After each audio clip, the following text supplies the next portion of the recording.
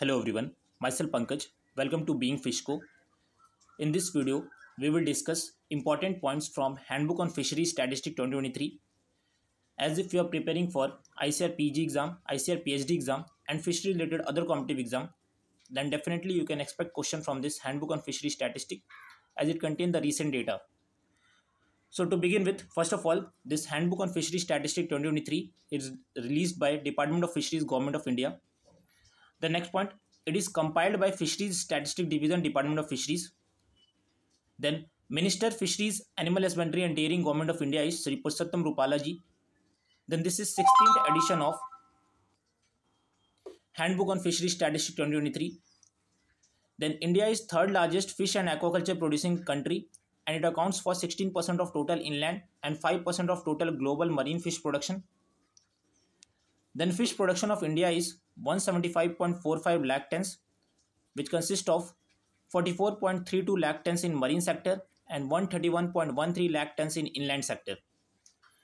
Then Andhra Pradesh, West Bengal and Karnataka evolved as three major fish producing states and highest disposition of fish catch.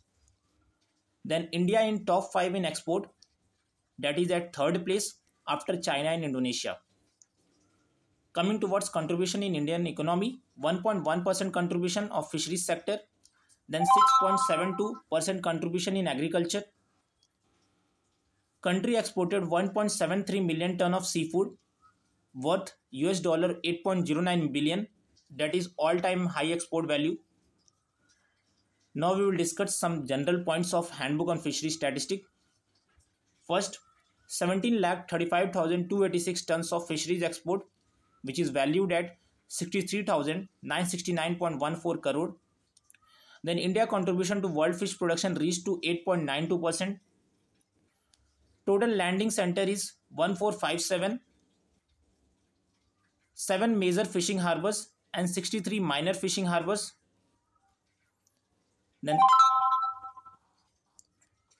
see total landing center value, we got two value. In the initial pages it was 1547, but later on when we'll go down it was around 1457. So I've included 1457. It depends upon the option what we'll get in the exam, accordingly you can tick. Then 1,66,052 KCC, that is Kisan Credit Card for fishers. Then average annual fish production growth rate is 7.98%. That consists of marine 7.39 and inland 8.18%. Earlier it was 10.34%. Then coming towards the state rank in inland production, Andhra Pradesh is on the top, then West Bengal, then Uttar Pradesh. Then state rank in marine fish production, Karnataka is on top, then Gujarat and then Kerala. Indian mackerel landing is more as compared to Indian oil sardine this time. Then in preserved and processed commodities, Kerala is leading, then Gujarat and then Karnataka.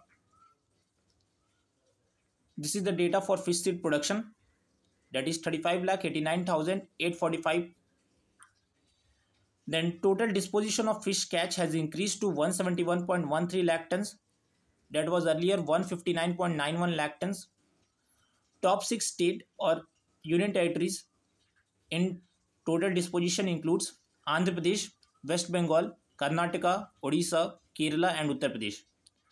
Then top 3 major fish consuming state or union territories includes Andaman and Nicobar, Lakshadweep and Tripura. Most exported item is frozen shrimp. Then exporters, Southeast Asia, China, USA and then European Union. These are the places where India actually export their item.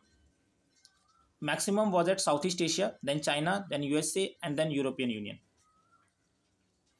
Then fisheries resource data, that includes coastal length 8118 km, landing center 1457, fishing villages 3461. Then FFPO full form is Fish Farmer Producer Organization. Then CBBO full form is Cluster Based Business Organization. These are some extra points that were included there.